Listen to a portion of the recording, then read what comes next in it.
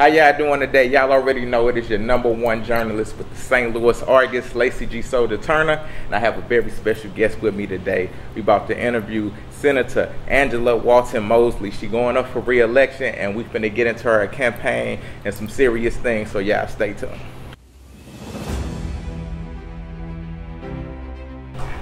One of the things I've learned is that you have to be able to communicate with your colleagues. People think that if you file a bill that it's just going to automatically pass, but you have to discuss your bill with your colleagues prior to it even coming to the floor to help them understand why your bill is important and why they should vote yes on your bill. So that's something I learned. You have to communicate before the bill even comes to the floor.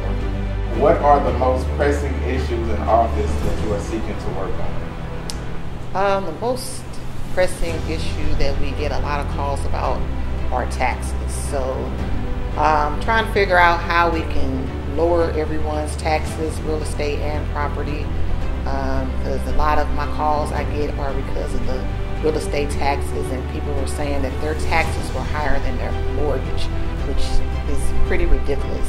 So that's one of the things that I would love to get changed in our state. What are your goals for office if you get re-elected?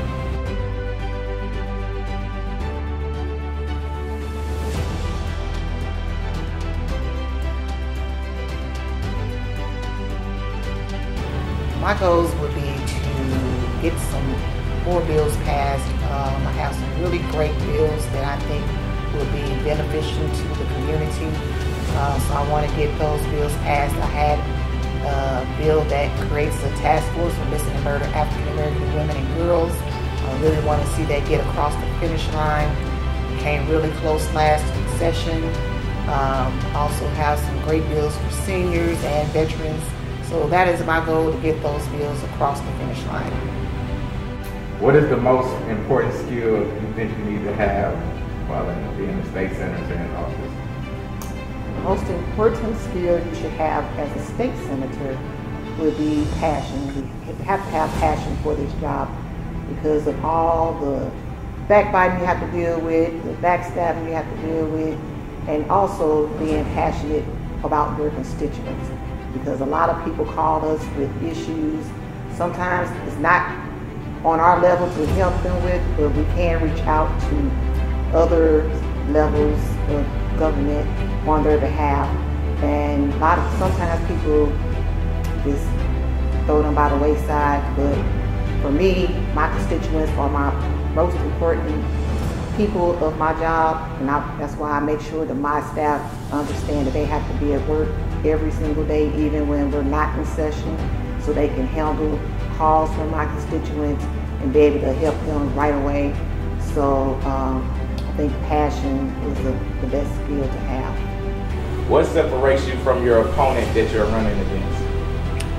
Well, the main thing that separates me from her is that I show up for work. She is known for not showing up for work, has missed 30 days of work and over 100 votes. So between me and her, I do show up to work every single day.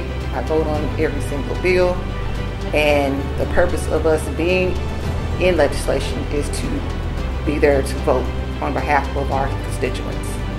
So that's one of the ways that we're separate from each other. Also have way more legislative experience than her. And again, you need to be at work. As a senator, we do filibuster a lot, and how that works is for us to all be there together to work together on these filibusters, because we take turns filibustering. So if you're not there to put in your time, you're not helping your Democratic team. I feel that I am very honest, I have integrity, and I think that also separates us from one another.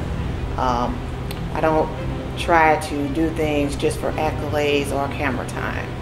I do a lot of things behind the scenes, which may be a downfall for me because people think if they don't see you doing stuff, they don't think that you're doing it.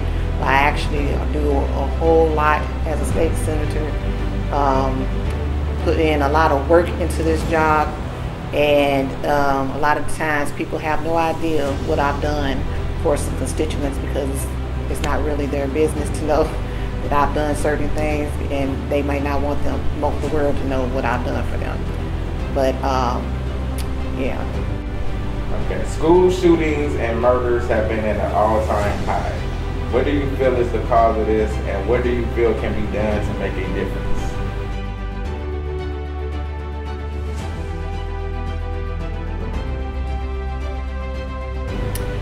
I feel the reason we have a lot of mass shootings is because of mental health issues.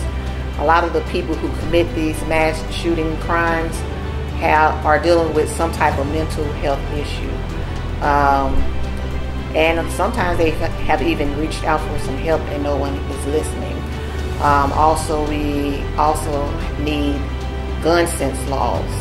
So we need background checks, we need mental health checks, and in this state, because the Republicans are the majority, they do not want us to have any type of gun sense laws whatsoever. So right now, anyone that wants a gun can have a gun. If we find that the person is not mentally stable and it could be harm to themselves or to others, you can't do anything about it. Just like with the school mass shooting at Central Visual and Performing Arts, which is my alma mater. A young man's mother asked the police to please take his guns, but because of our laws here in Missouri, they weren't able to do anything. They had to give him back his guns. So one of the things I do have is a bill that would at least ban assault weapons. I also have a bill that will, is what they call a red flag law bill, and what that means is if a person is found to have some type of mental issue, that they cannot have a gun. Another bill I have, it addresses school safety because Visual and Performing Arts School was not safe. So what it does is makes it, it will make the DESE do a public safety check on all public schools here in Missouri to see what kind of vulnerabilities they have so they can address them accordingly. What are some of your own policies that you want to implement into play? Okay. Like I said, I have a bill that creates a task force for missing and murdered African American women and girls. I feel that that bill is very important to get passed. African American women make up 19% of the population. However, they make up 42% of missing and murdered African people. So that bill is very important to get passed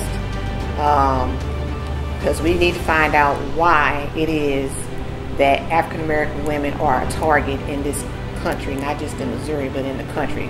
But we need to get that bill passed right here in Missouri. It's passed in Minnesota, Illinois, and Wisconsin. Missouri needs to be the next state to get that bill passed. What has been your greatest challenge you had to face while in office? My greatest challenge while being in office is dealing with all those different personalities. You have people that are all the way to the left, all the way to the right, and a lot of people have a hard time coming to the middle and negotiating so that everybody gets something. So that's been one of the challenges, and also you have to be able to, this job is not for the weak at heart, because you have, like I said, a lot of people who do a lot of backstabbing, they lie to your face, they tell you they're going to do one thing and do something else. You have people working against you behind the scenes, which is one of the reasons why my bill did not pass, is because a Democrat went behind my back and sabotaged it. So that is something that you have to deal with. You have to deal with people that are jealous and don't want to see you succeed, or they're trying to help someone else that may be running against you. So that is one of the biggest challenges that I've had to deal with being a senator. What has been your greatest accomplishment while being in office? My very first year in office, I was able to pass HB 402 along with my husband, State Rep. Jay Mosley. So we were the first couple, not just to serve together, but the first couple to pass a bill together. And what that bill does, if you win the lottery, they are not able to publish your personal information without your permission. So that was a great accomplishment of mine. I also was able to bring the very first COVID vaccination, mass COVID vaccination to North County. As you know, we were in a pandemic back in 2021, and that's when the vaccination was coming out, and everybody was getting vaccinated except for the Black community. They were not being called back. So what I did was reach out to the health department, worked with the director, and brought a vaccination event to North County at North County Rec Center. What we did was ask them to use the zip codes within my district, and I knew that if they used those zip codes, that would make sure that blacks were getting the vaccination they wanted. So it was a really huge success. It was organized. We didn't have people waiting in long lines and not getting in. It moved real smoothly. I was complimented by not just the workers, but the volunteers as well, because they had never seen that many African Americans being able to get vaccinated at their vaccination events. All right, the most very important question of all: why should the people vote for you? The people should vote for me because I'm the best candidate for state senator. You need a senator that will show up to work and not miss work. You need a candidate who will be there to fight the fight, the good fight for our constituents. If you're not showing up to work, you can't fight on the floor.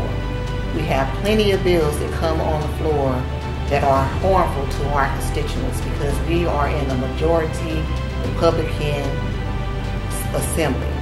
So they are always coming with some type of bill that is harmful to our state. So you need someone that is there to get on the floor, to filibuster when it's needed. We filibuster for 50 straight hours. And if you're a person that does not show up to work, you will not be there to vote or to filibuster for 50 straight hours.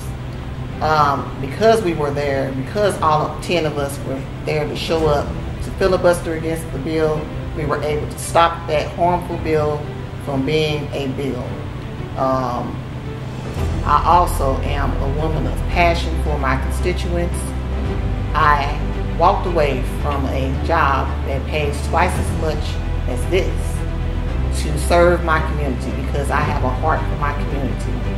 I saw an issue. I saw that there were things going on in our state that I was not happy to see going on, so I decided to do the right thing. Instead of complaining on social media all the time like people do, I said, let me step up and get into office so I can be the change that we need. So I got in January 2021, March of 2021, I put on the first COVID vaccination event because blacks were not receiving the vaccination that they deserved to get if they wanted it. I put on many of town halls. I did a Stop the Gun Violence town hall. I did crime prevention town hall, public safety, mental health, ARPA funds. Also even did one on the marijuana bill that passed because I wanted to make sure that our constituents were aware of what the laws were regarding that bill so they wouldn't think that they could just smoke weed whenever and wherever. I'm not a weed smoker myself, but I still want my constituents to know the law and know what they can and cannot do. I am the senator that is here to represent you, and so that is why you should vote for me to stay in this seat that I earned 4 years ago and have been consistent in representing my constituents. Please join me in inviting President Barack Obama and Kehinde Wiley to unveil the portrait.